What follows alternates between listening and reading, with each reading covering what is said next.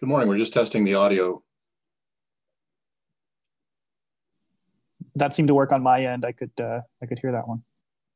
Okay, Tanya, I don't know whether you can put in the chat room whether you can hear. Okay. Okay, we're going to get things started in a minute, so I'll go back on mute for a minute.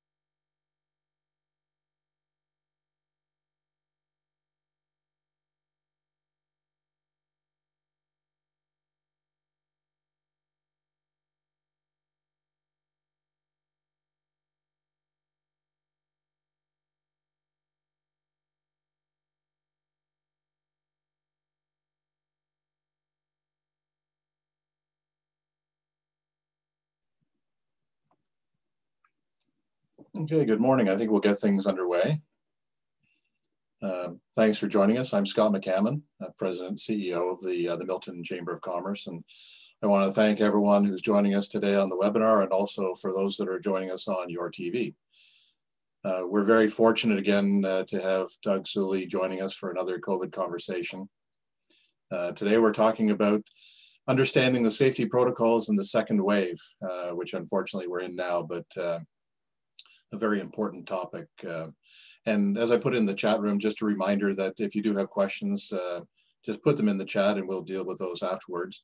We're also fortunate this morning to have Evan Holt from MPP Parham Gill's office. After Doug's presentation, Evan will just do a short update on the subsidies that are available for safety and PPE, things like that.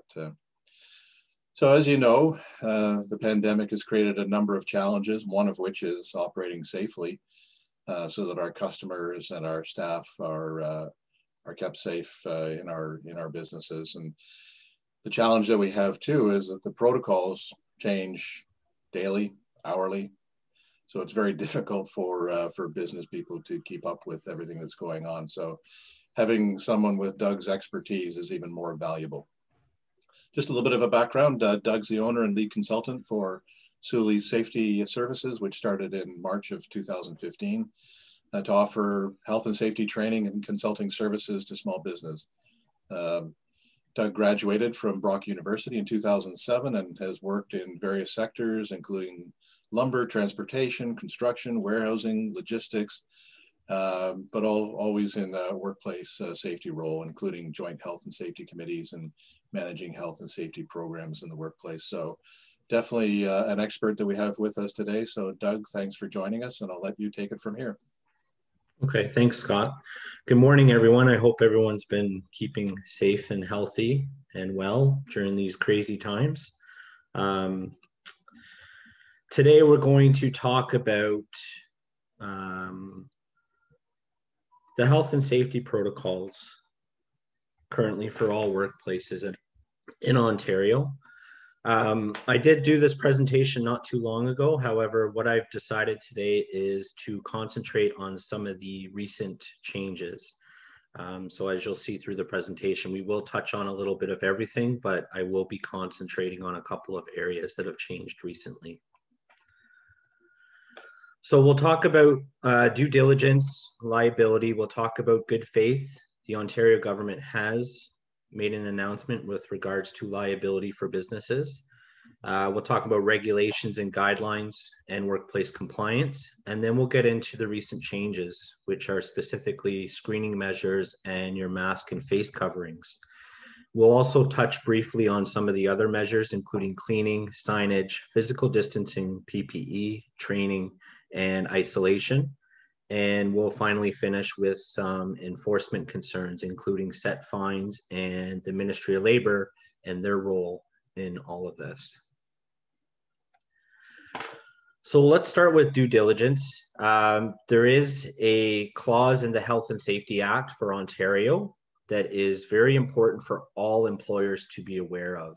This is that the employer must do everything reasonable under the circumstance to protect the health and safety of the workers.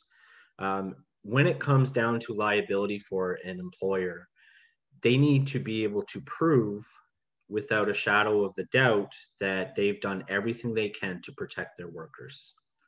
The employer does have ultimate responsibility to protect their workers, as well as make sure that their clients, when they come into their workplace, are also protected.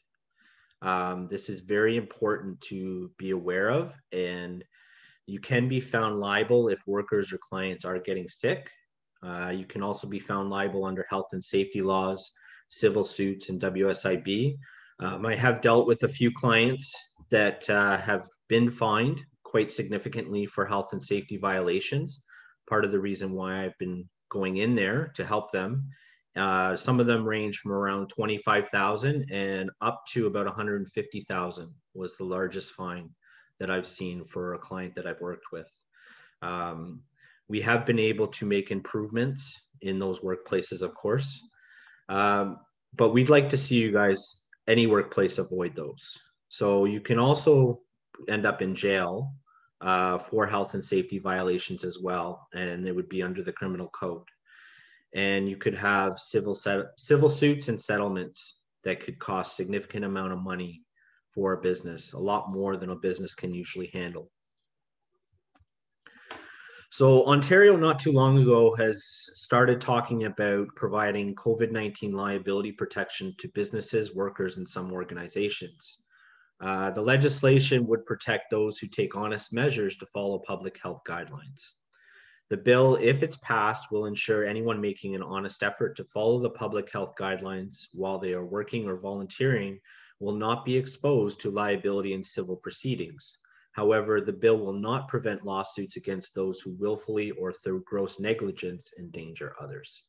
This is not something that has been put in to legislation. It is still being discussed at this point, but it is something that I think can help businesses realize that if they do make an honest effort, the fear of liability and lawsuits could be significantly reduced. It is also there to make sure that the people, the bad actors, as they like to say, the bad actors can be punished, whether it's through government intervention or whether it is through civil suits. The regulation that was recently passed was Regulation 36420, which is the rules for areas in Stage 3 under the Reopening Ontario, a flexible response to COVID-19 Act for this year. It was developed in response to the recent rise of COVID-19 cases in Ontario. As you are aware, we had our first wave back in March that lasted well into the summer, and we had a period where cases went significantly down, where I believe at one point our lowest case count was around 55 or 60. We were doing fairly well. I do believe a lot of people are doing well. There are some people not so much. But unfortunately, with the flu season and the colder weather coming in, the cases have shot back up significantly, which was fairly expected. This act was and regulation was put into place to require businesses and organizations to comply with any advice, recommendations, and instructions that are issued by the Ministry of Health. I have provided a link here to the actual regulation. If you'd like to have a read and maybe put your glasses on because the font's usually very small, please feel free to do so, but I will try to summarize some of the things in the regulation today. A couple of the main points, and will lead into our recent changes, include on September 26th, the Ministry of Health released a screening tool that is required to be used by all workplaces for their workers and essential visitors. And October 2nd, they require the mask and face covering requirements for indoor spaces was updated as well.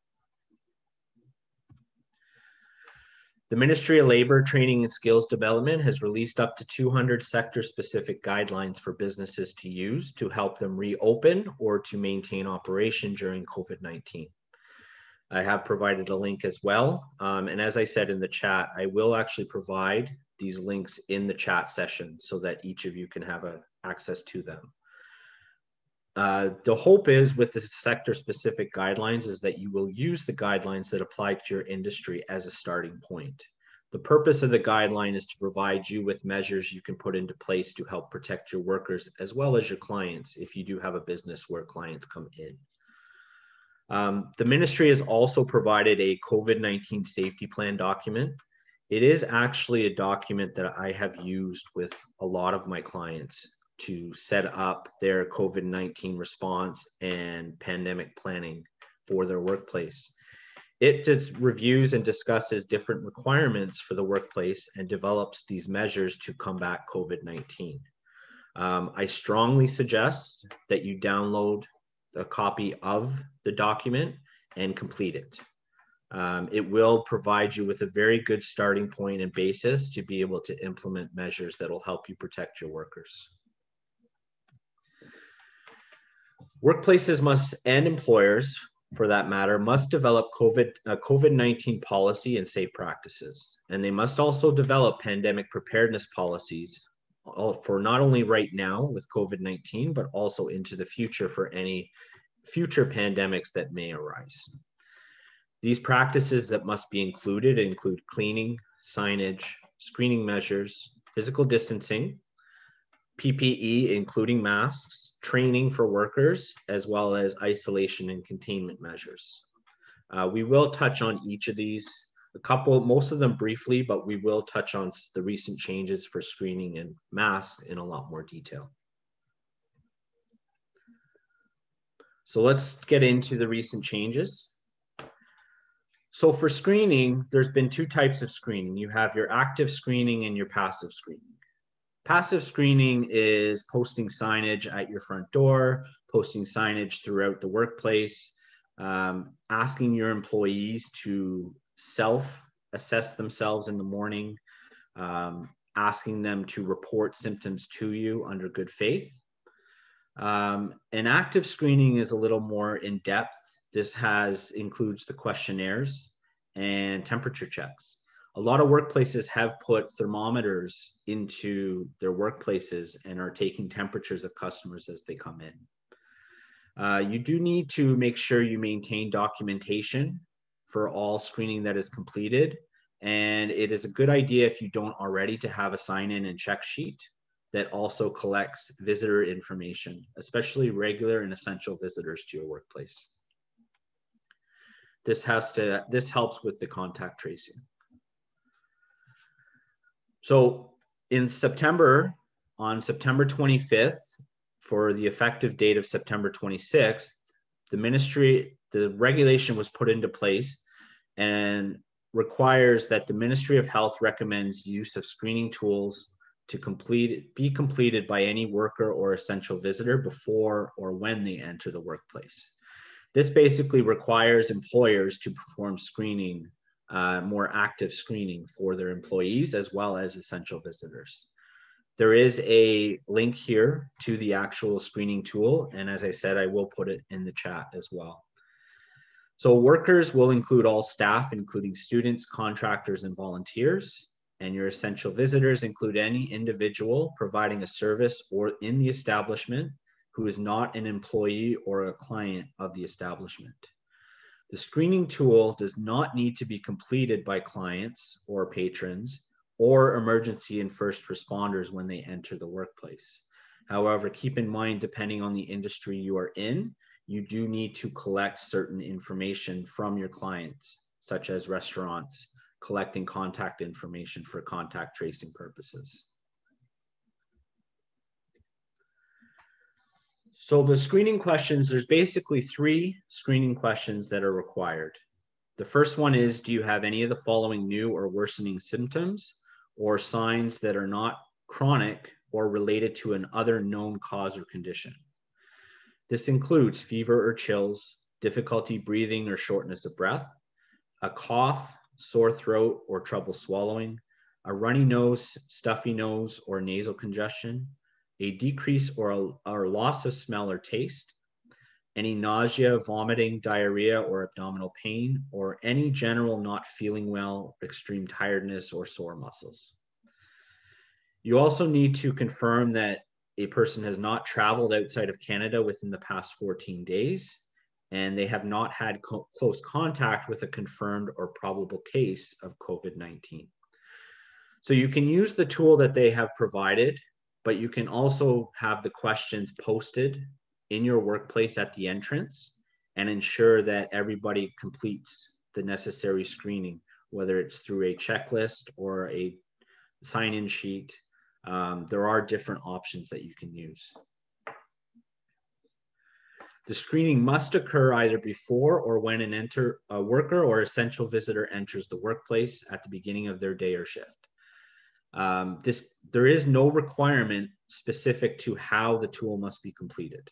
So as I said, you can have a document posted at your entrance that asks these questions, and a visitor may check off on your sign-in sheet that says they have completed the screening measures. You could, for your workers, you could have it through their sign-in when they sign in every morning. You could also send it by email in advance, or just have the checklist available at your reception. You should keep the records for a minimum of 30 days. This helps with any contact tracing that might be required if there is an outbreak. But these records must be kept confidential due to privacy laws and concerns.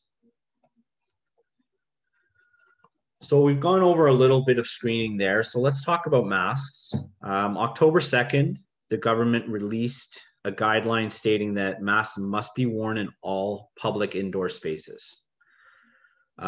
This mask can be a non-medical surgical mask or a cloth mask as well.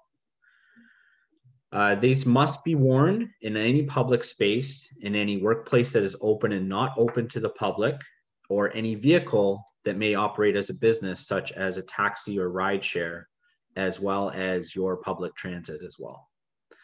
You do not need to wear a face covering when you're working in an area that allows you to maintain a distance of at least 2 meters or 6 feet from anyone else while you're indoors. You can also temporarily take off your face covering if you're receiving services requiring the removal of a mask. This could be a haircut or any sort of beauty work. Engaged in an athletic or fitness activity, or eating or drinking. If there is a health and safety concern that requires you to take off the mask temporarily, you are permitted to do that as well. There are some exemptions. Any child under 2 years old is not required to wear a mask. If you have a medical condition, you do not have to wear a mask, and you do not have to provide documentation. If you are inside of a correctional institution or working inside a correctional institution, you're working inside the custody program for a young person in conflict with the law, a detention program for young persons in conflict with the law, university dorms, retirement homes, and long-term care homes or other similar dwellings, except if you are in the common area and you cannot maintain 2 meters or 6 feet of distance. In residence for people with disabilities, unless again you are in a common area, and performing or rehearsing for a film or television production, concert, artistic event, or theatrical performance. So let's get into talking about the fit. I'm sure many of you have seen out in public, in a workplace, there's a variety of different ways that people like to wear their masks. There really is only one way for the mask to be worn where it actually provides protection. And again, you don't wear a mask to protect yourself, you wear a mask to protect other people around you.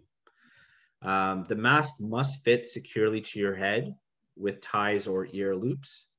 It must maintain its shape after washing and drying. It must be a minimum of 2 layers of tightly woven material, such as a cotton or a linen, and it must be large enough to comfortably and completely cover your nose and mouth. So your mask should basically come up above your nose and around and come below your chin. This ensures you have proper protection for your nose as well as your mouth. When you're using a mask, you should always make sure it's important to wash your hands, not only before you put the mask on, but immediately after you take the mask off. I actually take an extra step myself, and I actually wash my hands before I take the mask off as well. You should always try to avoid touching the mask or touching your face, moving or adjusting the mask. Don't share your mask with others. And you should always change your mask if it's slightly wet or dirty. And whenever you remove your mask, if it is disposable, you should throw it out into a lined garbage bin. Wash your hands, and please don't leave it in shopping carts or on the ground. I believe that we already have enough litter throughout the public. We don't need to have any additional ones because of the masks. If you are wearing a mask, please take it off and throw it out in the proper garbage bin. If your face covering or mask can be cleaned, many of them now, unless it's the non-surgical mask, can be cleaned. Put it directly into the washing machine or a bag that can be emptied into the washing machine. Wash it with other items, including a hot cycle with laundry detergent. You don't need to use any special soaps though. Dry it thoroughly and wash your hands after putting the face covering into the laundry. And any face covering that cannot be cleaned should be thrown out and replaced as soon as they get slightly wet, dirty, or crumpled. So we've kind of gone over the 2 main changes. So let's talk about some of the other measures. I'll touch on these briefly. So the first one is extremely important. It's probably the best way to prevent yourself from catching COVID-19. Physical distancing. In the beginning, we used to call it social distancing. I think we wanted to kind of put it as a nice way to say, you need to stay 6 feet apart. But as we saw that the cases started to rise in the first wave, we realized, well, we just need to be blunt and upfront and say, just stay away from people. So you must always maintain 6 feet or 2 meters of distance when you're in a workplace.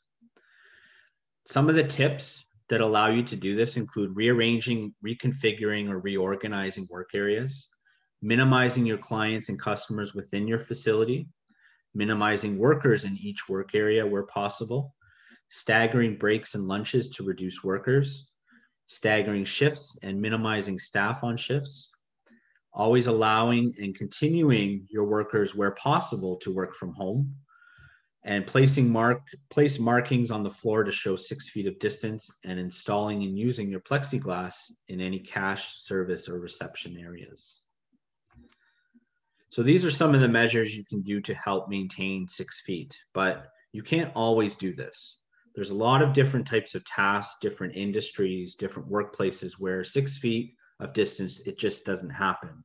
You see this in construction, you see this in food production plants where they have lines set up and unfortunately they just can't maintain 6 feet.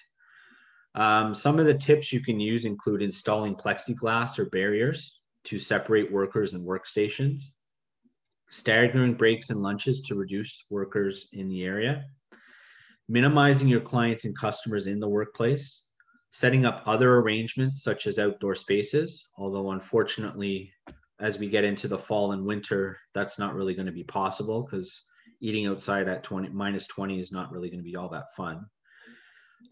And making sure workers wear proper personal protective equipment. There is talk about face shields, but the important one is definitely masks. Whenever you also need to make sure that you're cleaning the workplace. Right now, you should look at high use areas and high touch areas and increase the frequency of your cleaning. This could be your offices, washrooms, and lunchrooms. And you must clean and sanitize high touch areas frequently. This includes door handles, desks and equipment, workstations. It's a good idea to set up a schedule and monitoring checklists just to show that, one, you have designated workers that may perform this. You may ask your workers to clean their own workstation. This could be something as simple as just wiping it down and providing Lysol or sanitizing wipes for them to do that. Or if you have a cleaning company, you may consider the idea of having them come in additional. There is certainly a cost to that. But the idea is to make sure your high frequently used areas and high touch areas are cleaned more frequently. Some of the basics: hand washing. Hand washing is the best way to wash off any sort of potential COVID that might be on your hands. Please use soap and hot water, and always make sure it's 20 seconds minimum. So when you wash your hands, you always want to rub your hands in front, get between your fingers, around your thumbs, and your fingernails. Some people will use a variety of different ways to ensure they do 20 seconds. I like to say, just sing happy birthday twice. Try not to sing it too loud because, I don't know, some people might look at you funny.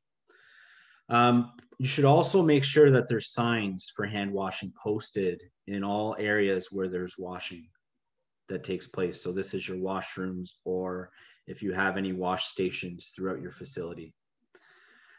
You should set up sanitizer at all entrances. Make sure people use it prior to entering the facility. Keep it well stocked. I like to say a minimum of a half in any sort of container. Reinforce hand washing with soap and water. Sanitizer only works up to a certain point. And always make sure your sanitizer meets Health Canada standards. I know in the beginning, a lot of people, there was a shortage and a lot of people were looking at all kinds of different sanitizers being used. There are a lot that actually have been recalled, and I have provided a link to the approved hand sanitizers that you can use from the national or Canada's public health. Again, I will post the links into the chat area so that you'll be able to access them. You need to post signage throughout the facility. So signage such as physical distancing. Make sure you post this quite a few of them. Don't really skimp out on these. I have had a couple instances where the ministry has come in, and even though we've had a couple at a front entrance, one in a work area, they actually told us it wasn't enough. So we had to post significantly more. Hand washing and sanitizing. Make sure you have these signs posted in your washrooms, reception, and in main areas. And your screening reminders and reporting symptoms requirement. So a lot of the local public health units will have a poster available that is specific to their region. I would find this poster and post that at every entrance. You also should have a sign that says you must wear masks when you enter this facility.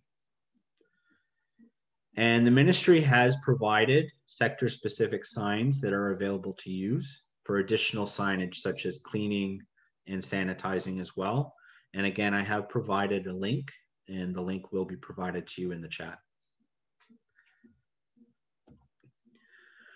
So let's talk about some of the other PPE. Face shields. Face shields do not replace masks when physical distancing is not possible. The face shield can be an additional measure on top of the mask.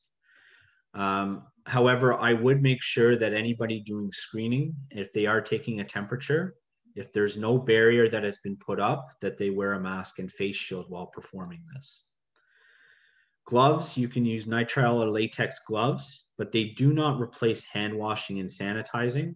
And I find the issue with gloves is you're taking them on and off. And if you take them off, you have to dispose of them, and you can go through gloves pretty quickly. You must still, from a health and safety standpoint, you must still make sure, depending on your workplace requirements, you must make sure you're still wearing safety boots. your hard hats, your vests, your eye protection, and ear protection. These are all requirements of the Health and Safety Acts. And just because COVID has come in, it does not mean that those do no longer apply. So as I said, the mask and face coverings. So on Friday, October 2nd, the government of Ontario mandated the use of face coverings in indoor premises in all businesses and organizations. A non-surgical mask or cloth face covering is okay. Try and save N95s for healthcare workers and first responders. However, if there is a task that you are completing that requires you to use an N95 or higher grade mask, then you must make sure that you have those, and you must make sure your workers are using them. This could be working with chemicals and dust, for example. And always make sure that the masks fit each worker. Giving someone a mask that basically hangs off their face where they constantly have to adjust it, they need to find a smaller mask that fits their face. Workers, it's important to not only put these measures in place, but it's important to make sure that you train your workers. So workers must receive training on the actual COVID information provided, as well as the symptoms, how to make sure they self-assess and where to get that information, making sure that they are wearing their mask and how to properly wear the mask. I think it's going to be very important as we move forward that all businesses have a document that shows that they've shown all of their workers how to wear a mask properly. It may seem something very trivial, but unfortunately, I think that's going to go a long way towards the liability issues. Hand washing and sanitizing, showing them how to properly wash their hands. Physical distancing, talking about physical distancing and what's been put into place. How to report symptoms and concerns. So you also need to have additional information on what to do if someone does report symptoms. If someone reports symptoms, you need to isolate them, and you need to ask them to go home and to call their local public health.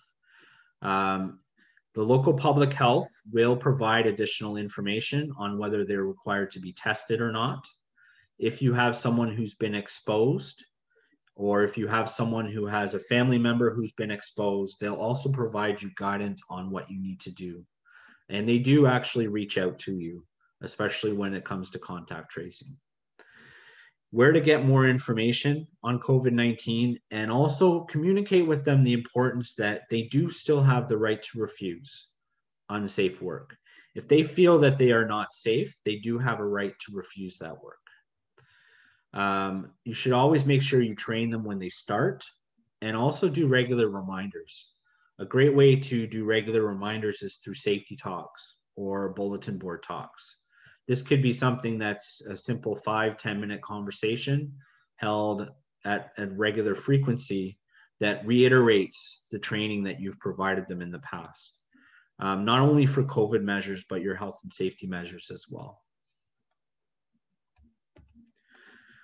So we'll finish up with some enforcement concerns.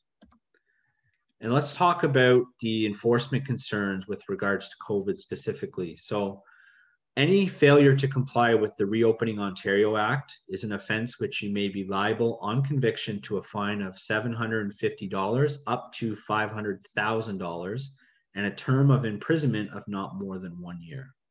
It is an offense under the Health Protection and Promotion Act, for which you may be liable on conviction to a fine of up to $5,000 for every day or part of the day on which the offense occurs or continues. So I don't know about any of you, but I don't have that kind of money. So I like to really try and make sure that I comply with the Health Canada and Ontario public health guidelines.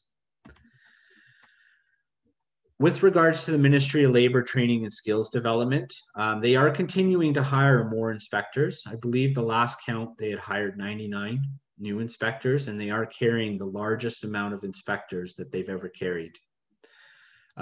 These inspectors will visit your workplace to check on COVID-19 compliance, but always keep in mind, a Ministry of Labour inspector will come in, and as soon as they see something, they will start to look for something else.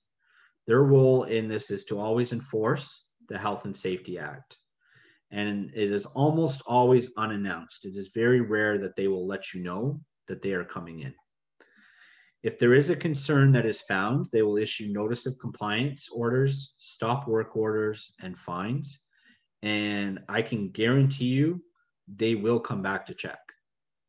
So they will not just come in and issue an order and you sign the order and send it back. They will come back to check to make sure that you've actually implemented what you've said. So always make sure that regardless of whether we're in COVID or not, make sure you keep your COVID measures up to date, but also make sure you keep your health and safety measures up to date as well. It's important to make sure your workers are kept safe. So a couple of the links here, and again, I will post these in the chat. The Ministry of Labor Training and Skills Development, I've provided their homepage, and the contact number for any questions, reports, or complaints is 1-877-202-0008. Complaints can be made confidentially as well. Public Health, I provided their website, Health Canada, and the Ontario Government COVID response page. And finally, some information about myself. I have been working with a lot of companies in the last 6 months and further in regards to helping them implement COVID, helping them monitor COVID. And I am more than happy to come in and discuss any questions that you may have. I also offer, as Scott said, I do offer a lot of training services, both in a warehouse construction environment, and I offer a lot of consulting services, including my site visits service and auditing and program creation and maintenance. So if you have any questions, please feel free to contact me by phone, email. You can contact me through the website, and you can also follow me on social media where I post lots of tips and information on health and safety matters you can apply to your business. Okay, thank you. That's great. Thank you, Doug. We're going to get to questions in a minute. And a reminder to everyone, if you do have questions, put them in the chat area. Before we get to the Q&A, though, I want to turn it over to Evan Holt just to give us an update on some of the government subsidies. Sure. Thanks, Scott. So I think as reiterated, my name's Evan. I work in the MPP office here in Milton. And I'm certainly not going to go into the details that Doug provided. I don't have his experience or pedigree when it comes to the work and safety parameters that we should all be operating under. I think what I may try to do is just reiterate some of the, or try and emphasize some of the points that Doug was making, and in particular, recognizing that there is an onus of responsibility for keeping employers safe. And a big thing, again, that I think Doug was reiterating is having a plan in place, a workplace safety plan, not necessarily just for the day-to-day actions, but obviously one that relates to COVID-19. And I think also what was reiterated is that the province has done their best to try and provide sector by sector guidelines in terms of things to be considered and reviewed as a sort of a bare minimum standard that employers would need to oblige to. So if there is any questions about that, happy to get into that in as we get into the Q&A and maybe provide some resources that way. But the major thing, again, about having those plans in place is that the province is working to revise the liability parameters when it comes to the transference of COVID-19 in the workplace. Again, we are trying to increase the threshold, but it does not guarantee absolute immunity. So again, as I think was reiterated, you want to make sure that you can prove beyond a doubt that you were doing every action possible to keep your workers safe. And again, there isn't this sort of negligence of the health and safety protocols that should be implemented. Because again, you can still be found liable. There is no full immunity to these issues. And it's something that I think, again, as business owners and employers, everybody needs to be cognizant of. There are also some ways to help above and beyond the sector by sector guidelines. I know part of what the province has tried to do with our Main Street Recovery Act, and I'll get into that briefly in just a quick second, is we are trying to build up the knowledge, if you will, and the guidance that should be in place within our small businesses through the small business enterprise centers. So we are giving them more more resources, more people, more boots on the ground in these centers to, again, try and provide resources, very specific resources to your business. And the one for Halton Region is actually in Oakville, so not too far away. And again, if there is any interest in trying to contact that local enterprise center, happy to try and provide that information to you. Again, just sort of building on the safety element, the province does have a workplace PPE directory. Again, we heard loud and clear from Doug that it's important to have to comply with these guidelines, and PPE obviously goes a long way in keeping people safe, not just the shields again, but obviously making sure you have a mask that fits, that you have the sanitizing stations, you have the cleaning materials, everything like that. So again, Ontario does have a workplace PPE directory. And Scott, I know the chamber here in Milton also has a great local PPE resource as well. So if anybody is having any difficulties or challenge obtaining PPE or just knowing where to find it, again, there are some resources in place that can help you in this for, again, finding this for yourself and for your employees as well. And obviously there are costs when it comes to PPE. And one of the major things I wanted to try and drive home here is that the province is moving forward with their Main Street Recovery Act. So one of the key features of that is actually a grant for PPE. But another great thing too, as we've just sort of seen load up on the screen here, is it does include a business recovery webpage. And the idea here is it's sort of a one-stop shop window to provide a lot of the resources that I think small businesses in our community needs. I mean, the COVID-19 by definition is evolving, it's changing. And, it can be hard to keep up with some of not only the policies, but some of the support programs and maybe tax benefits that are in place to, again, aid small business recovery and obviously keep those doors open and those lights on. And so again, this small business recovery webpage will go a long way to just making sure that everybody on this call stays in the know, and that you can obviously adapt and react quickly to the evolving nature of this pandemic. I think another thing too is certainly stay tuned on is the province's budget will be coming forward next week on the 5th.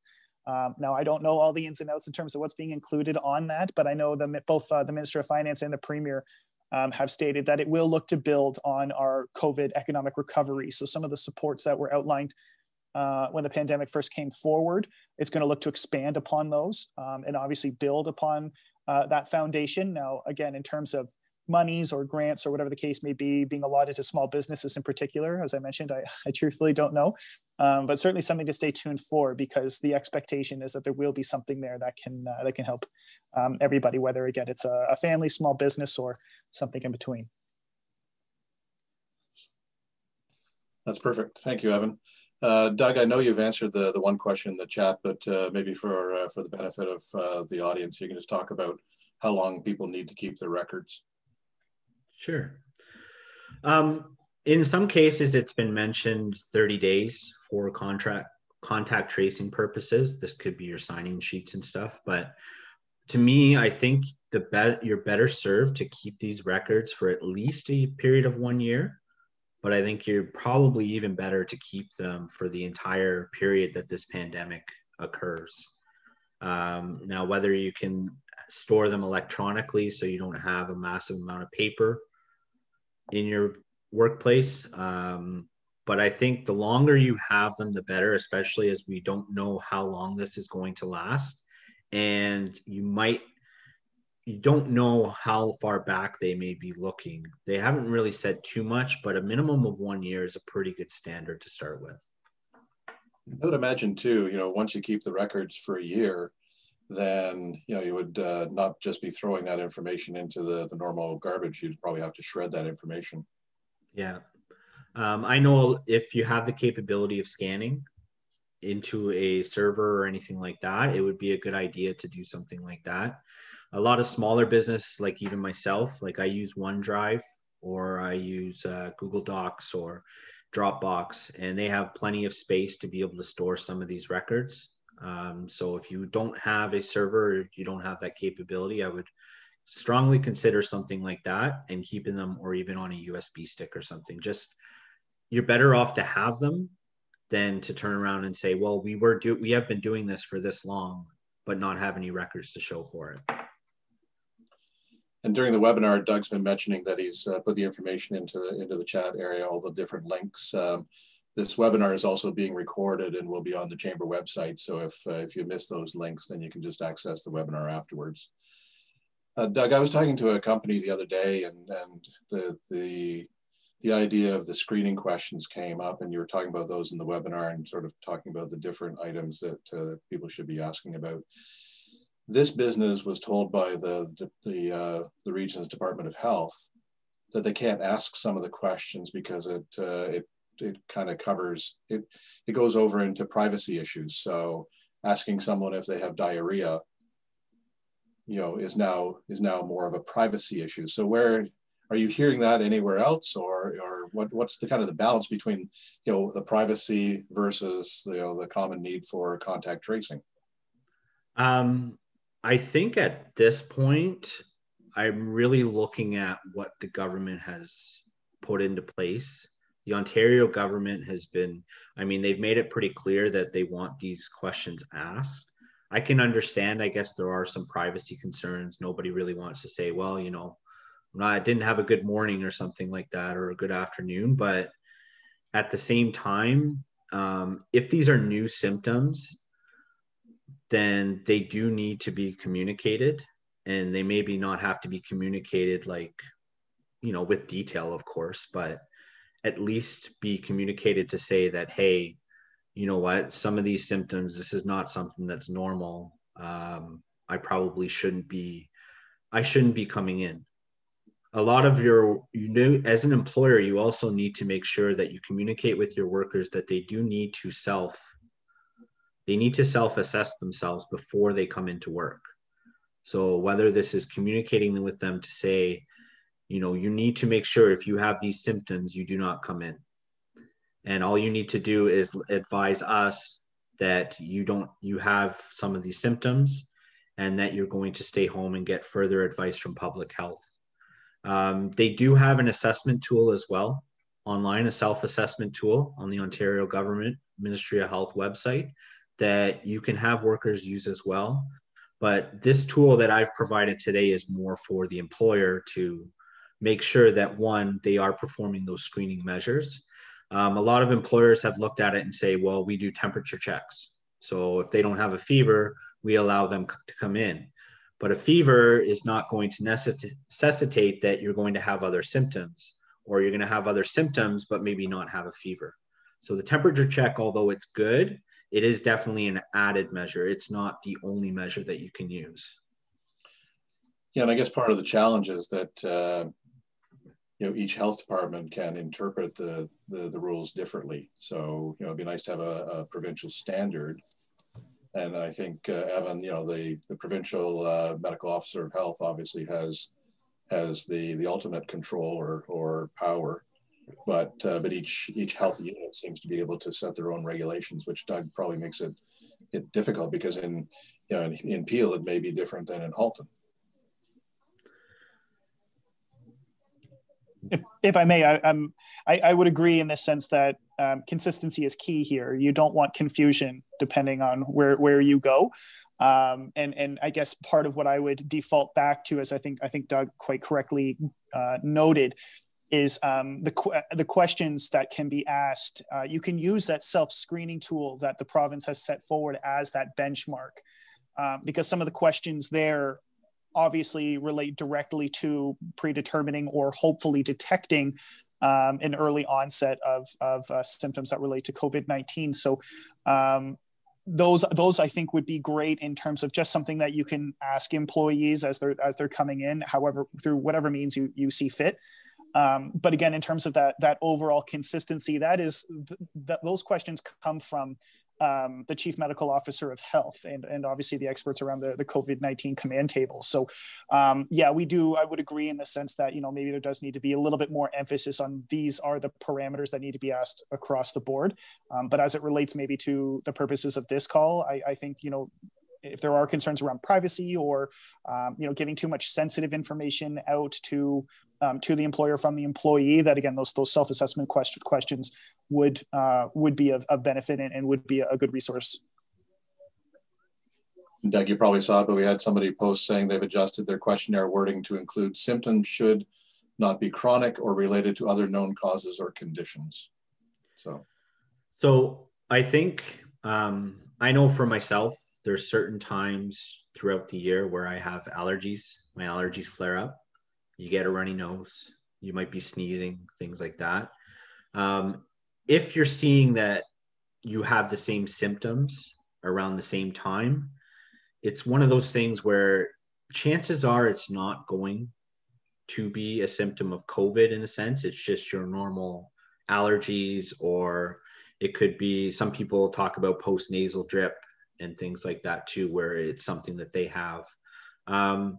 If you find that you're having symptoms outside of those normal times, if you find that you have a new symptom, then that's when you need to consider the idea, and you should probably go get tested at that point.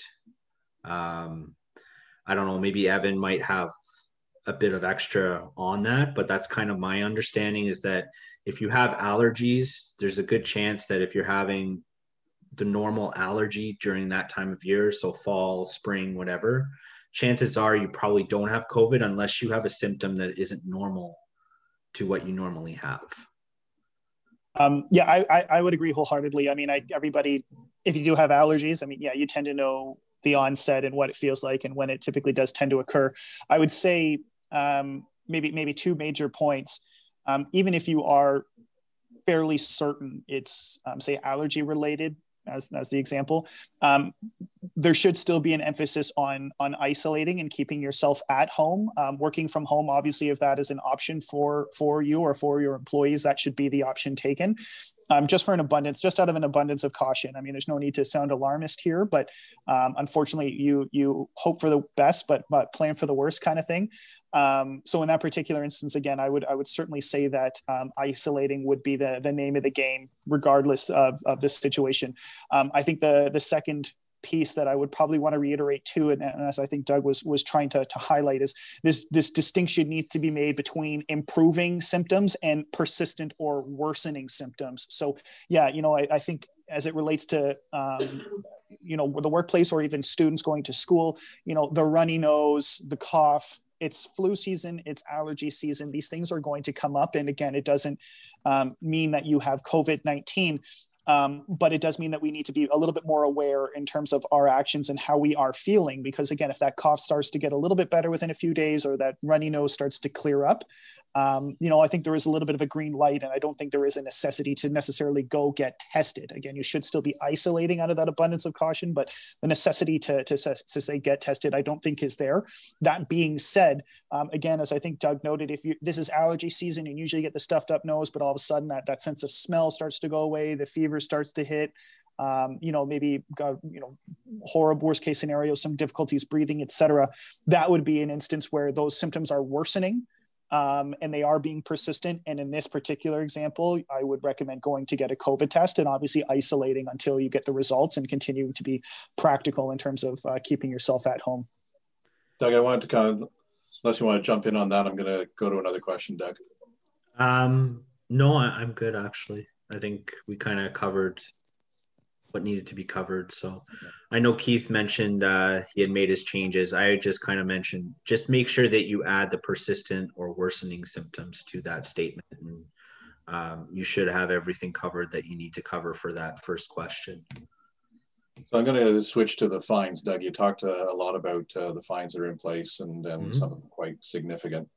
But you've also talked about some companies that that have been fined. Are there certain areas that are consistent, certain themes that people should look out for? The one thing that I've seen with regards to orders has been, the biggest thing has been physical distancing. And it could be in lunchrooms and break areas. A lot of companies haven't really necessarily done enough. So the inspectors have come in and they've basically issued an order of non-compliance and asked them to make sure that they take all reasonable measures. So that could be in a lunchroom, you may have tables set up where you basically put tape over certain parts of that table, so that, say, on one side there's one person and on the other side there's two, but they're spread out at the ends of the table. And then that way you get your 6 feet of distance.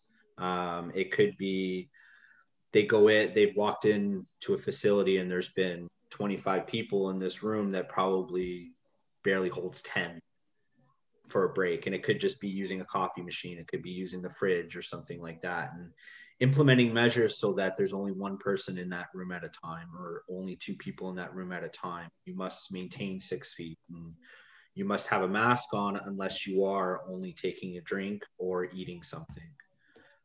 Those are kind of the standard things right now. The signage has also been an issue, and usually it's just in order to put up more signs, and they'll advise which signs they want to see. In regards to fines, I mean, I've seen fines more in health and safety in general. And a lot of those is usually the result of someone unfortunately losing their life on a job site or in a business. And those are where you find those really large fines. My philosophy has always been, regardless of whether I'm working with a client that's been in that situation or a client that hasn't seen that yet, is all businesses and all owners work hard for their money. And if you're not going to take the measures that they've asked you to take, why is it that you want to risk losing that kind of money? Why is it, like, you can look at it from a worker safety standpoint, and that is paramount. But a lot of business owners will also look at it from a financial perspective. And as a business owner, I don't like to spend money I don't have to spend. So if it means I have to do something to prevent being fined for something like that, then I'm going to do it, because I like to keep the money that I actually do get to keep. A lot of small businesses are tenants within buildings. So, some people are wondering what's the responsibility of the landlord and what's the responsibility of the tenant? If it's a common area, if it's a common washroom, can the tenant be liable for not having sanitizer in the washroom or not cleaning enough in common areas? When you say like common washroom, is it a common to the building, or is it common just to the building? So I would say when it's a common element to the entire building, then it would be up to the landlord to make sure that those items are in there. If it's one tenant within that entire building, then I think the onus could be put onto the tenant to make sure that they have the necessary measures in place. But I believe there's still like areas for that where it has to do with the agreement that you have with your landlord. Right. So that something like that, I would probably go a little farther and say it'd be better to speak with a lawyer who specializes in tenant and landlords issues. You could also contact public health. Public health would probably be able to provide you answers on that as well, or even the Ministry of Labor could provide you answers on that. But if you don't want to go that route, you could obviously go through a lawyer who specializes in those areas. Or you can go through Doug Sooley. Well, you could go through me too. But again, that area specifically is not really like an expertise of mine. So if there is an area I'm not so sure of, then that is usually the best option to use. The government will provide information to you. They're not just going to look at it and say, well, we're going to come in and we're going to mess you up or anything like that. If you're calling with a legitimate question and asking, they will answer the questions for you. And everything's, especially with the Ministry of Labor, everything is anonymous when you call their contact number. You don't have to provide your name. I know some people like to block their number before they call so that they can't figure out who's calling. But if you'd like to do that, you could do that too. But it is anonymous. And it is a worker contact, but employers can also contact. But coming back to your services, you've talked about doing site inspections. Mm-hmm. I think some people assume that's only for larger companies, but I'm assuming that small businesses could benefit from having an inspection as well.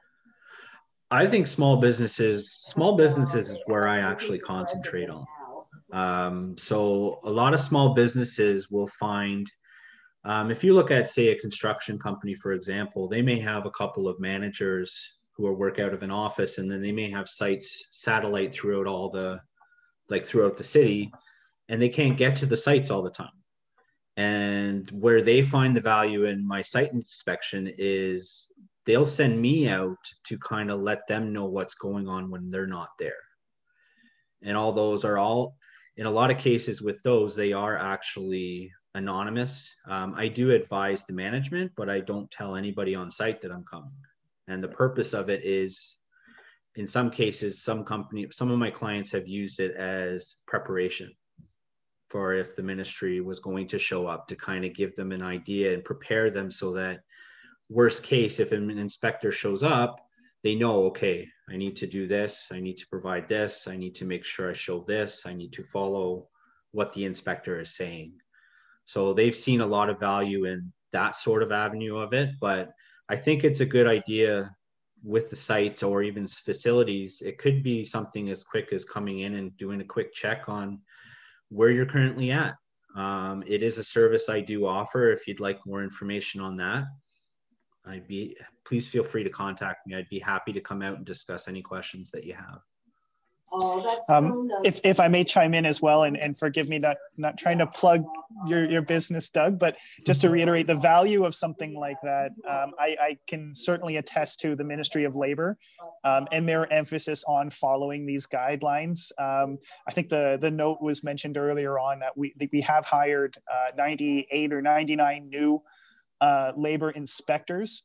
And sorry, I was just looking up the notes, so forgive me. I am reading from a screen, but it says right now the hiring of these 99 people is the largest increase in 15 years, and their inspectorate is now the largest it's ever been, with 507 full-time permanent inspectors once all these hirings are done. So again, it's important to be cognizant of this fact.